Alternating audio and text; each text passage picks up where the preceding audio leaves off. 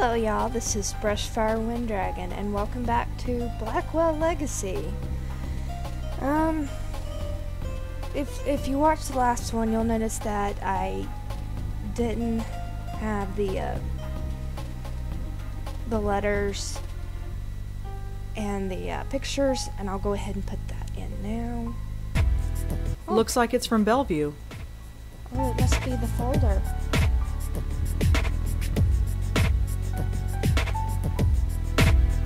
Dear Lauren, so you have been at NYU for 2 weeks now. September 3rd, 1960. This is for the aunt. And I'm not called. I am sure things are busy in the Big Apple, but don't forget the family you left behind, I guess. That's right where the recording bar is. Things back home are well. Jack starts high school on Monday, so he's a bit nervous. You know how he gets. Be sure to write him a letter. He misses his big sister.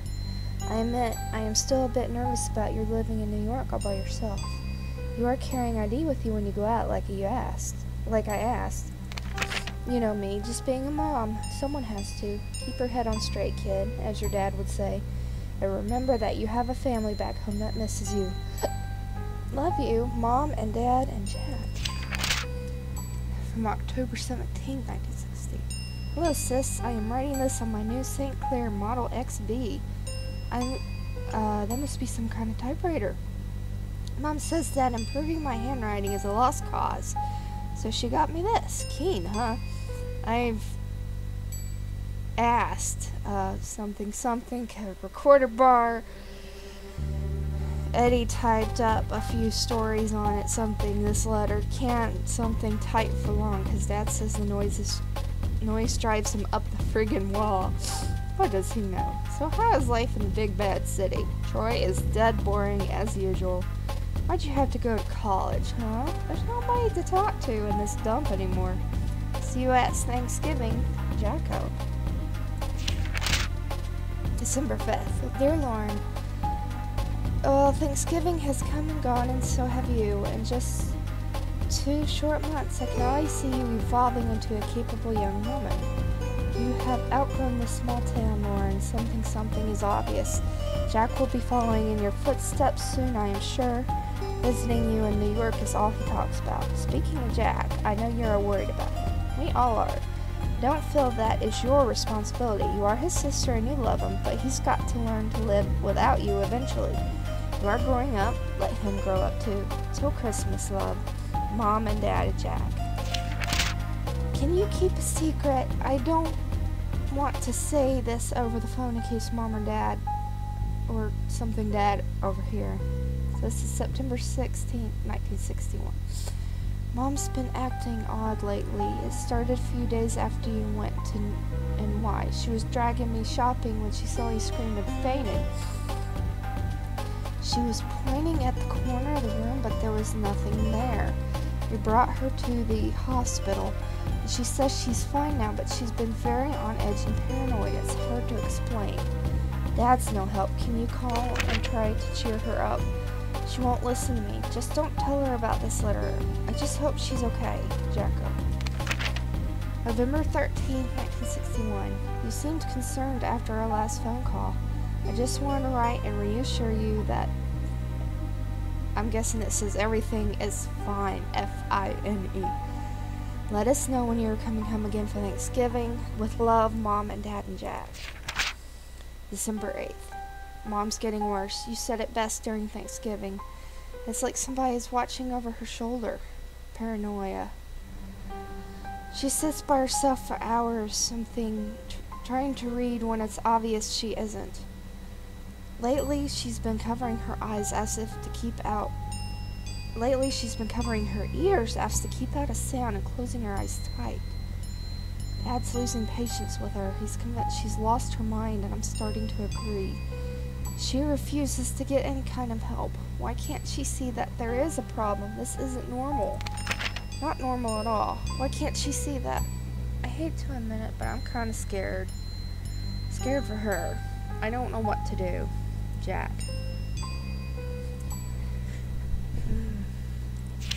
Lauren, it has a name. Mom locked herself in the bathroom this morning. She sounded like she was talking to herself in there. Well, not to herself. It was like there was somebody else there, but there wasn't something to, because of the recording bar. I couldn't understand it, but she did say the name Joey. I asked her later who Joey was, and she got really scared. Then she got angry and said, if you know what's good for you, never mention that name again. This could be the key. If we find out who Joey is, maybe we can save her.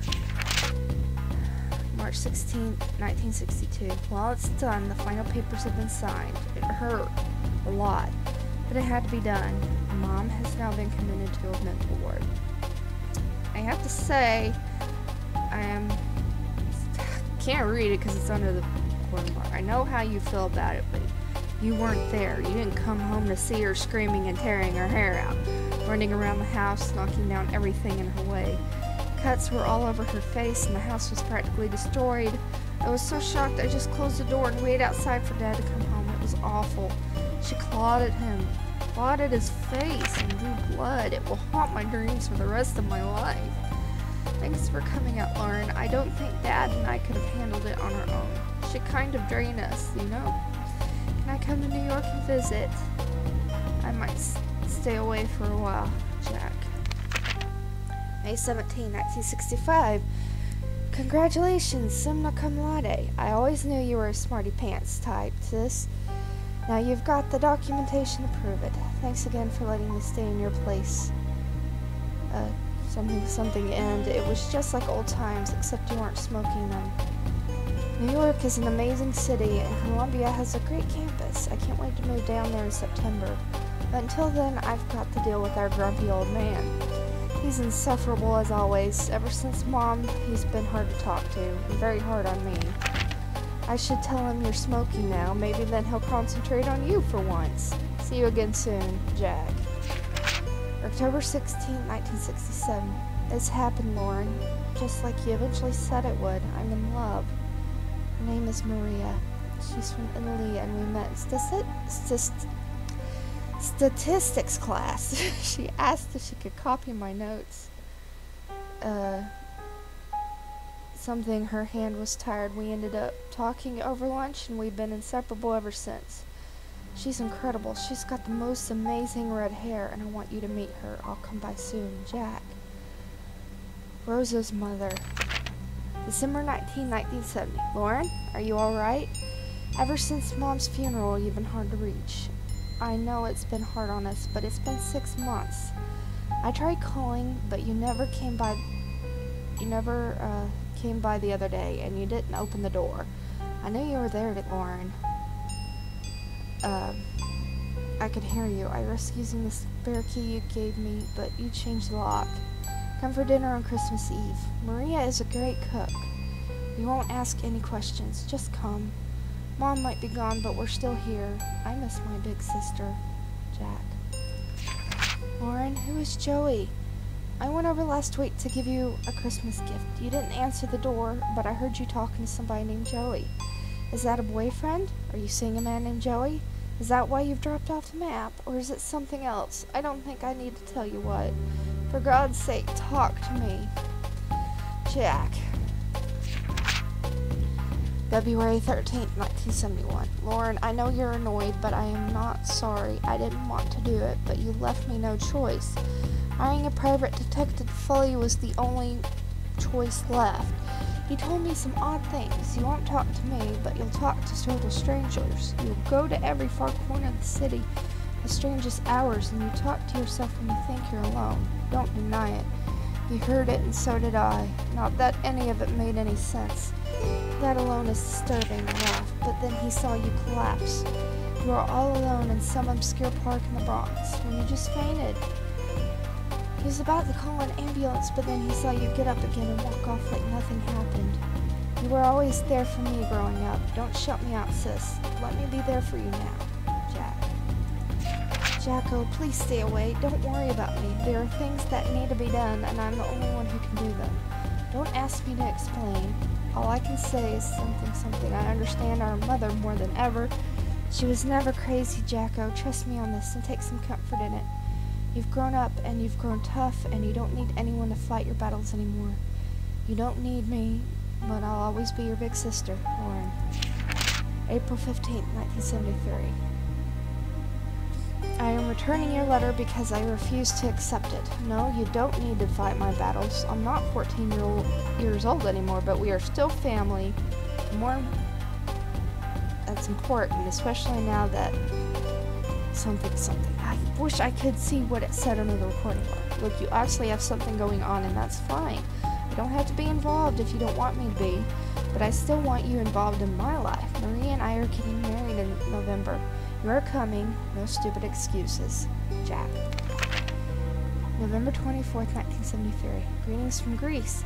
If there were any words to describe the beauty of this place, it still wouldn't do it justice. The perfect spot for a honeymoon. Things have been busy, as you can imagine, but I wanted to quickly write to say that I'm glad you made the wedding. Of course, I'm still worried about you, but somebody has to be. You take care and stay in touch. Maria says hi.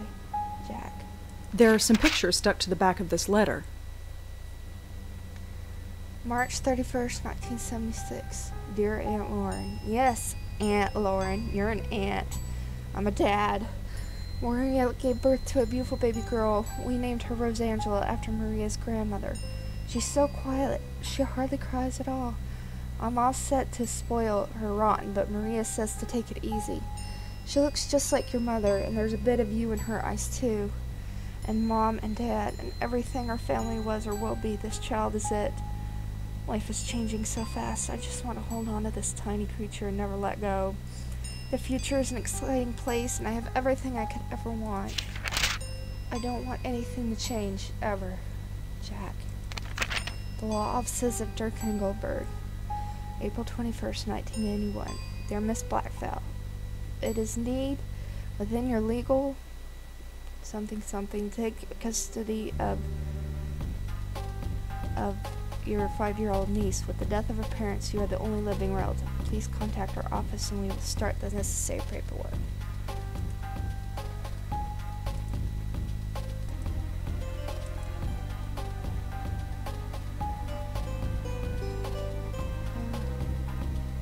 Mother? Auntie Lauren, and parents. I don't want to ruin the picture. Okay.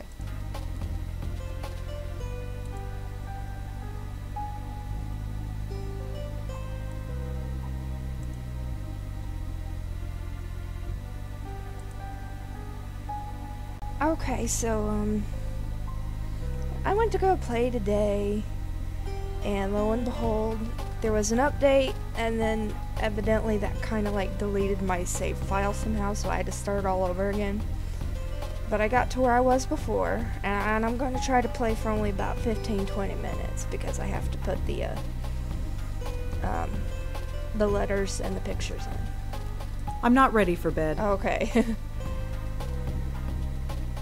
Cook? Why bother when every Chinese restaurant in the area delivers? Well, I guess if you only want... Cook? Why bother when every Chinese restaurant in the area delivers? I guess if you only want Chinese food. Oh. It's a photograph of Auntie Lauren and me. Aww. Baby Rosa. When I was a little girl, I'd try to talk to my younger self in this picture. I was trying to give myself advice about the future. It didn't work then, and I doubt it would work now. Oh gosh. No. I used to talk to this picture when I was a little girl, but not anymore. Okay.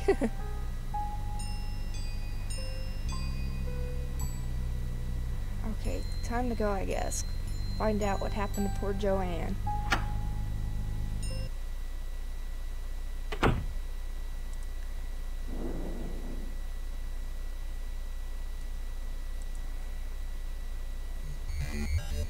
Ugh. I feel like hell, and I have to interview college kids. Hopefully this won't take too long. There's nobody home. Oh, music. Oh, it's all electronic.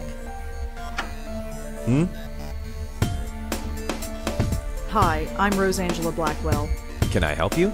Perhaps. Could I ask you a few questions? Oh, this is about JoAnn, isn't it? You know her? Well, I am the RA for this floor. I wouldn't be doing my job if I didn't know everybody. The campus police found her around 5 a.m. this morning. Can you tell me about her? Well, alright. But could you leave my name out of it? That shouldn't be a problem. Good. JoAnn's parents have already asked the dean to fire me. I don't need anyone else knowing who I am. What do you want to know?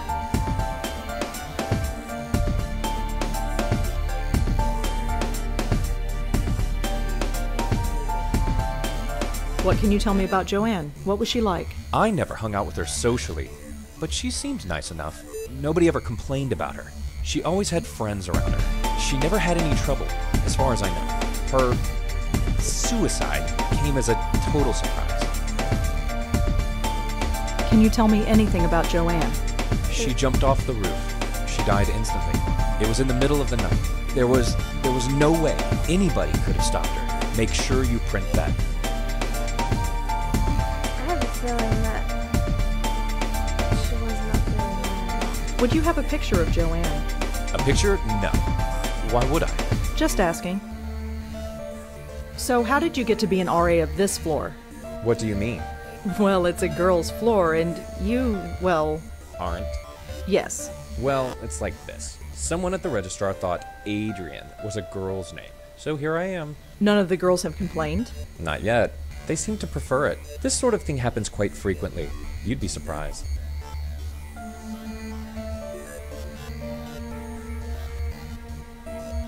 Well, that's all for now. Thanks for helping out. Just remember, leave my name out of it.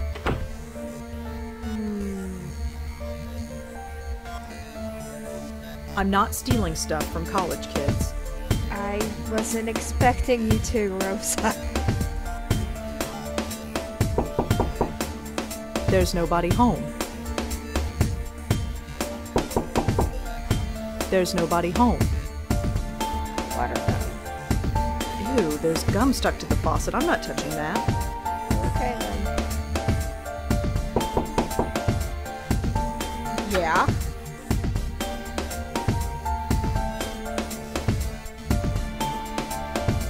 Hi, I'm Rosangela Blackwell. Am I supposed to know you? No, I'm with the Village Eye. The Village what? The Village Eye, the newspaper. I've never heard of it. It's just a small paper. Yeah, I guessed that. What do you want? I'd like to talk to you about your roommate, if that's all right. Jesus Christ. I'm busy with midterms. I told the campus police everything. Do you have to bother me? Look, So she killed herself. Big whoop. Why is that my problem? so you and JoAnn weren't close. Brilliant deduction, Sherlock. Can you go away? It must have been hard, living with someone you don't like. What? You're psychoanalyzing me now? What the hell do you know about it? You're really starting to piss me off.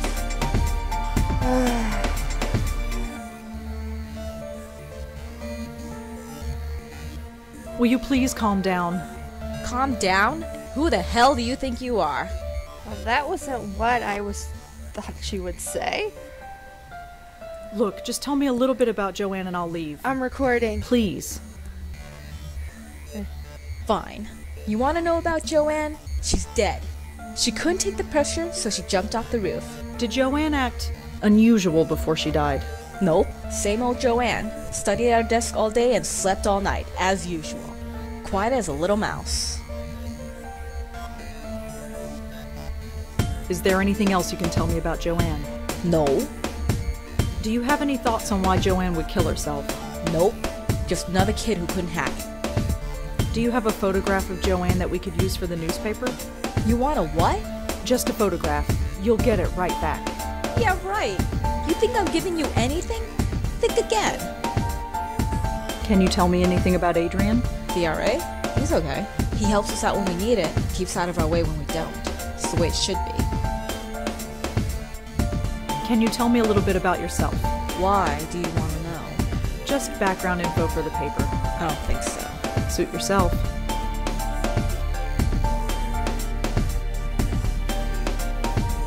JoAnn never had trouble sleeping. How would I know? You lived with her. Like I pay attention.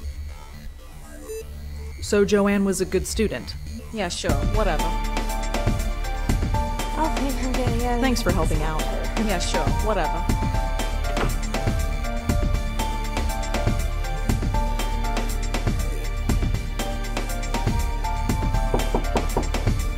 There's nobody home. Okay. Let's look at details. But if she was a good student and slept alright, why wouldn't she be able to hack it? If I were planning to kill myself, would I sleep soundly at night? I don't know if I could. Yeah.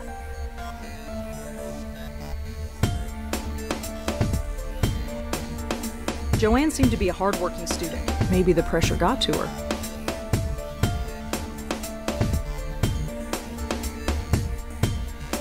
Adrian lives a few doors down from JoAnn in the NYU dorm. He's the resident assistant for the floor. JoAnn and Kelly were roommates at NYU. That's all I really know about them. Nobody would give us a photograph. Maybe Adrian has a photo of JoAnn I could use. If anyone has a photograph of JoAnn, it would be Kelly. If only I could convince her to give it to me. Could Adrian have had something to do with JoAnn killing herself? Could Kelly have had something to do with JoAnn killing herself? Adrian lives a few doors down from JoAnn in the NYU dorm. He's the resident assistant for the floor. It would appear that JoAnn was a pretty good student, or at least a hard-working one. My boss asked me to find a photograph of JoAnn to put it in the paper. All I know about JoAnn is that she was an NYU student who killed herself.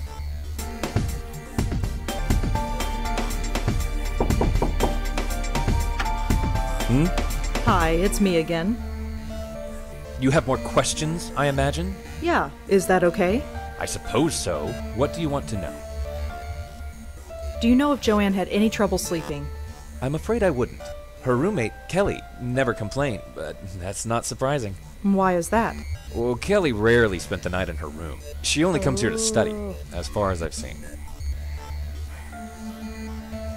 Was JoAnn a good student? I don't think she had any problems, but of course, the pressure can get to anybody. Do you know where Kelly was sleeping? No, it's not my place to ask. Well, that's all for now. Thanks for helping out. Just remember, leave my name out of it. So, how can she know that? Wait a minute. Something isn't right. If Kelly's been spending her night somewhere else, how can she know if her roommate was sleeping well or not? I think Kelly was lying to me.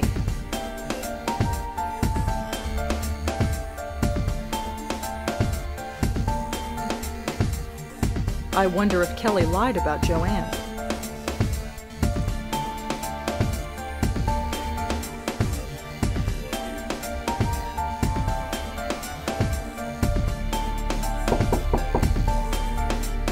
Yeah? Your RA told me that you haven't been sleeping in your dorm. Yeah, so? You told me that JoAnn slept in her room every night. So? How would you know JoAnn slept here if you've been sleeping somewhere else? Huh? Oh, well, I just assumed. Did you lie to me? I didn't lie. I just... No, screw it. You want to talk? Fine. What do you want to know? So what was JoAnn really like? To be honest, there's nothing to say. She was studying political science, which is kind of cool, I guess. She was so vanilla. Vanilla? You know, sweet, but not much there. Just a typical college kid. Acted just like everybody else. She seemed proud of it. Did JoAnn act unusual before she died? Well, no. Although the last few weeks she's been talking in her sleep. What did she say? No idea. Couldn't understand her. She swore up and down that she wasn't doing it. She looked a bit scared, though. Scared? How so? Just scared. I didn't need the drama, so I've been sleeping at my boyfriend's place. So you weren't here when she... Killed herself? No, I wasn't here. Not that it would have made much of a difference. Are we done? I could really use a photo of JoAnn, if you have one. Alright, just a sec. This was hers. It was on her desk. She won't be needing it anymore. JoAnn's the girl on the left. Thanks.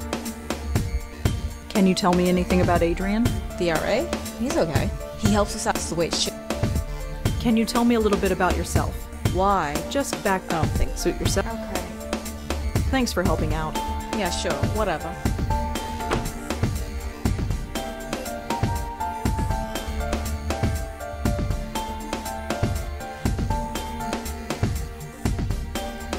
All I know about JoAnn is that Adrian lives a few... JoAnn and Kelly were roommates at NYU. That's all I really know about them. Could Kelly have had something to do with JoAnn killing herself? Could Adrian have had something to do with JoAnn killing herself?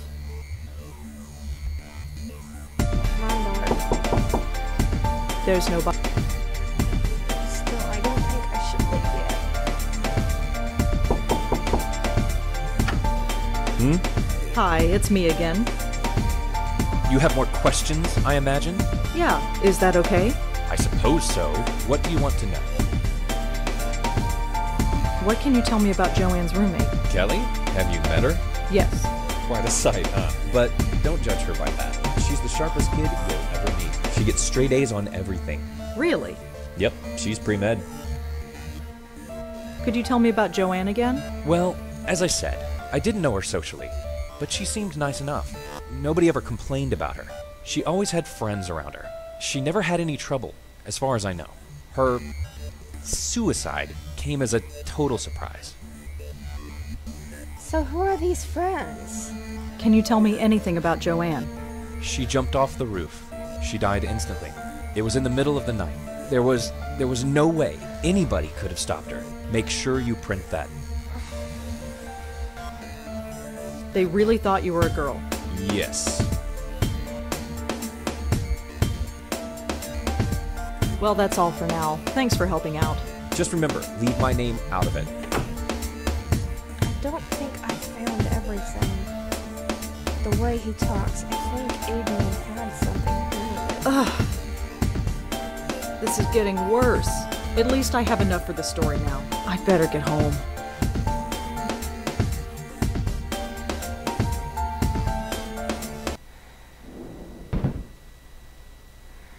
This is getting bad.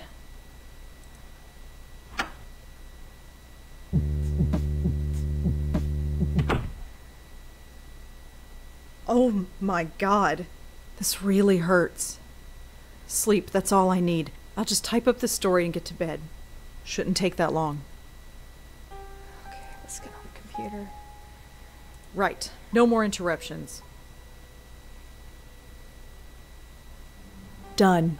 Article's finished, picture is scanned, and I am done for the day.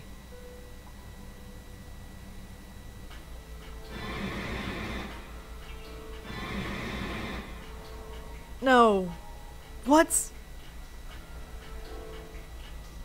I need fresh air. Picture.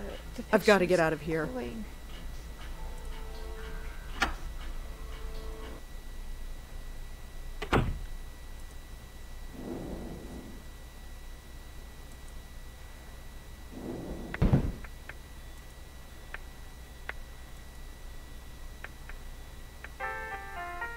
Hi. Back again. I'm here to see Dr. Quentin. Sure thing, you're cleared. Go right in.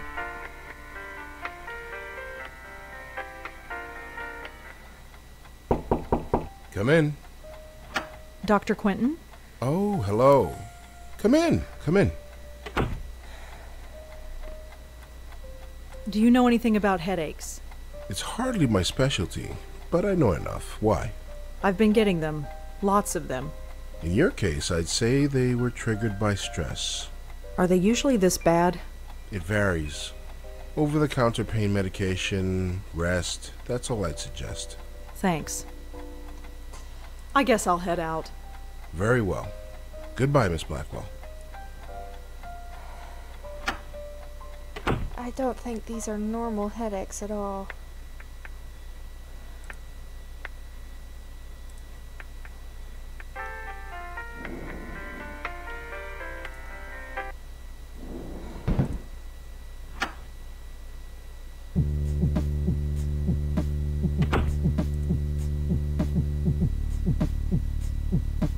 It's a photograph of Auntie Lauren and me.